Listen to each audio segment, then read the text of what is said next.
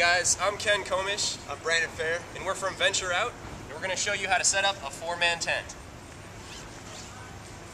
First off, you want to keep track of all your little supplies. We got a rain fly here. ground cloth. Here's the main part of the tent. And this is the tent bag, and we'll just stick this inside the tent after we build it. Alright. First you're going to want to roll the tent completely out.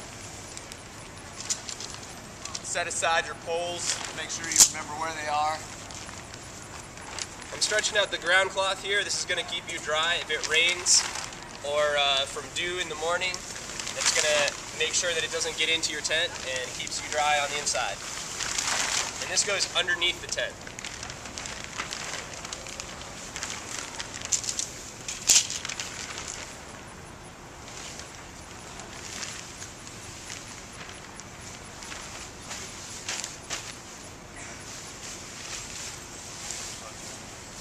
Alright, make sure you find the doorway. We're going to put that facing y'all here.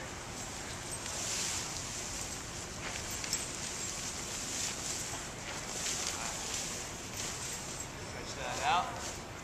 Alright, and then we're going to put together the poles. They're collapsible and flexible. They're pretty easy to use, and if you got a partner to work with, it comes up real fast.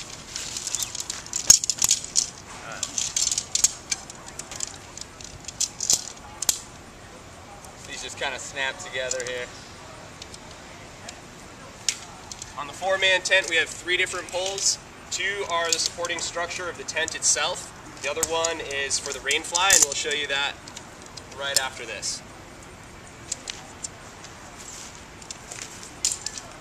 You're going to make sort of an X shape, like on top of the tent, and then you've got all these little hooks, and you hook them on.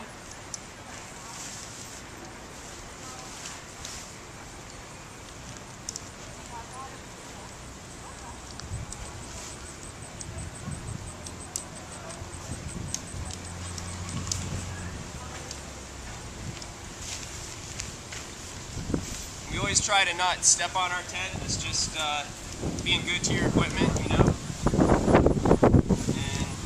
and then you don't have to dry clean it.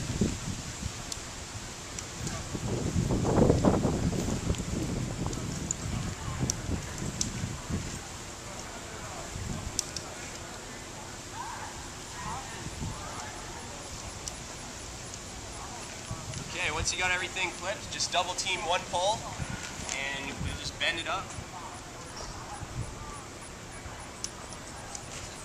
Alright.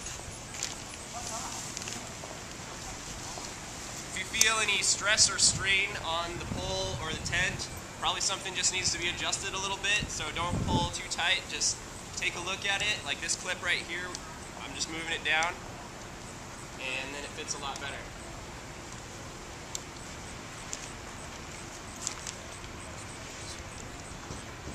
Alright.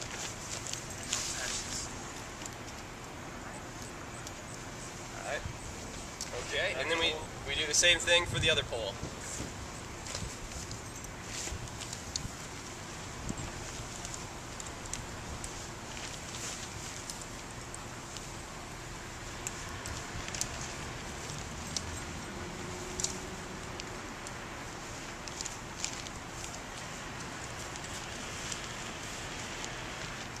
Alright.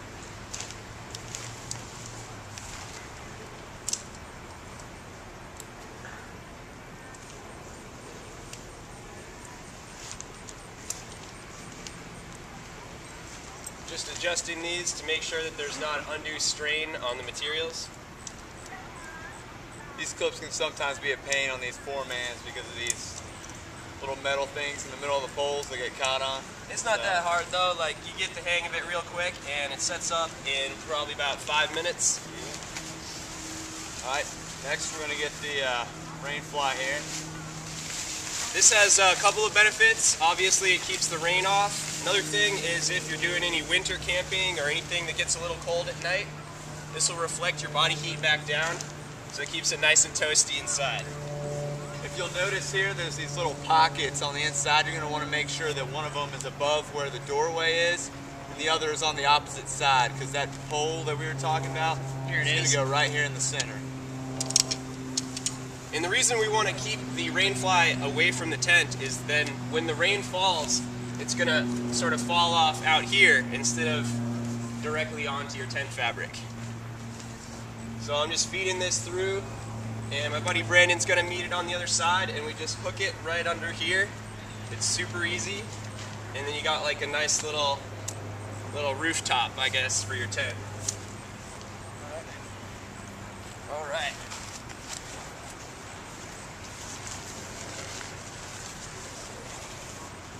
You got two sorts of zippers on here. One is for the colder weather, and then one you got like a screen door.